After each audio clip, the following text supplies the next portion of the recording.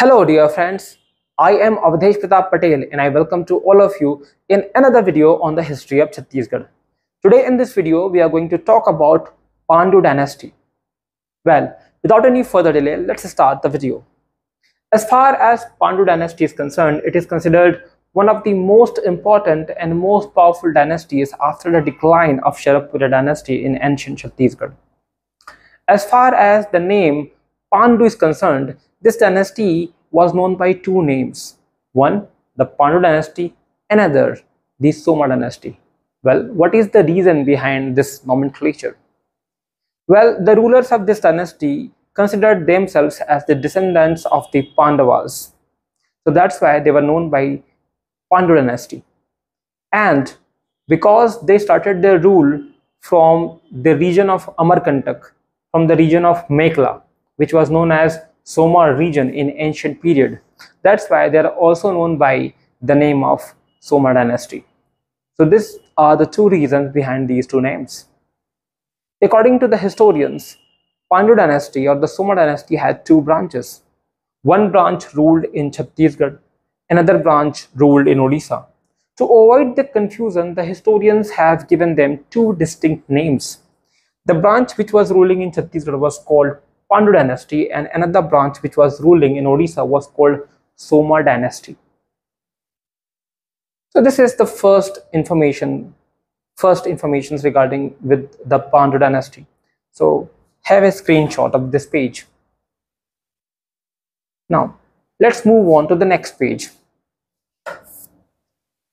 Okay.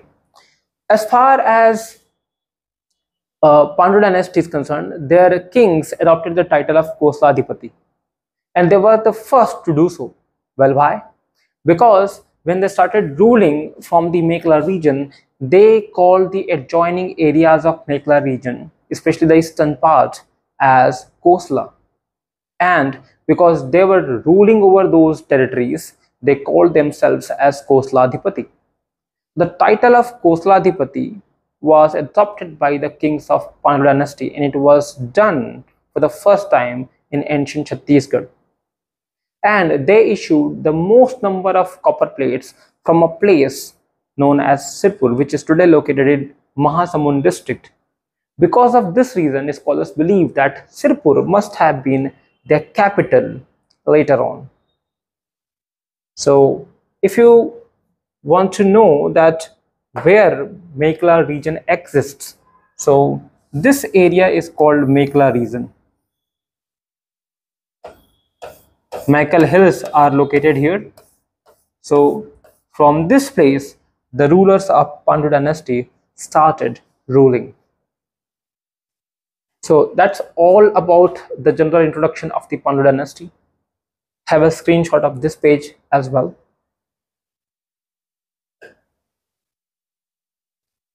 Now, let's move on to the next page. Well, as far as copper plates are concerned, we have seen one crucial information that all the copper plates, or most of them, have been issued from Sirpur. There is another crucial information. They have used two scripts in these copper plates. These scripts are the box-headed script and the cuneiform script. So the rulers of Pandu dynasty used two types of scripts in their copper plates. The first type was called box-headed script. The second type was called cuneiform script. Now, let's talk about the important rulers of Pandu dynasty. Let's start with Udyan. According to Kalinjar inscription, Udyan was the first known person of the Pandu dynasty. Kalinjar inscription says that the name of the first known person from the Pandu dynasty was Udyan. So he can be called as a man of origin for Pandu dynasty. And he is also believed to be the father of the legendary Pandu king Indrabal, who actually founded the Pandu dynasty. This Indrabal was the same person who was under the service of Sudev Raj. And later on, he is credited of killing of Pravar Raj, by which he later on established this Pandu dynasty. So we will know more about Indrabal in the next page. So let's have a screenshot of this page as well. Now let's move to Indrabal. He is the most important ruler of this dynasty. According to Dhamtari and Kamwatal inscriptions, under Sudevraj, Indrabal was working as Sarvadhikar Adhikarta. Now this title Sarvadhikar Adhikarta, today or later on, it was equivalent to the post of chief minister. So it was a very influential post. So Indrabal was working or appointed as Sarvadhikar Adhikarta under Sudevraj, Sharapurya king Sudevraj. He was a very influential and powerful personality, and Sarvadhikar Adhikarta means chief minister. Now next, if you talk about Indrabal more, you will have to know that Indrabal had family relations with Sharapurya dynasty, as he was married to Princess Lok Prakasha of Sharapurya dynasty, and Sharapurya dynasty was also known by Amrarya Kula. So Sharapurya dynasty was also known by the name of Amrarya Kula, and Indrabal had family relations with this dynasty as he had married the Princess Lok Prakasha of the very same dynasty. So Indrabal was not only a very influential person working as Sarvadhikar Adhikarta, he was also a relative of Sharapurya kings. So he was indeed a very powerful personality. Now, in Sharapurya dynasty, after the death of Sudevraj, there was a war of succession between Surabal and Pravaraj.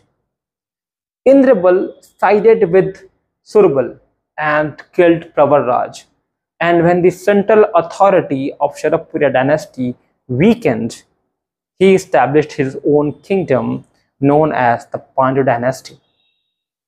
He also established or founded a town by the name Indrapur, which is today known as Kharod, and his son Ishan Dev, the son of Indrabal, Ishan Dev, he built a temple over there, which is today known as Lakshmaneshwar temple. Now there's a story why this temple is known as Lakshmaneshwar temple. Well, it is not the temple of Lakshman.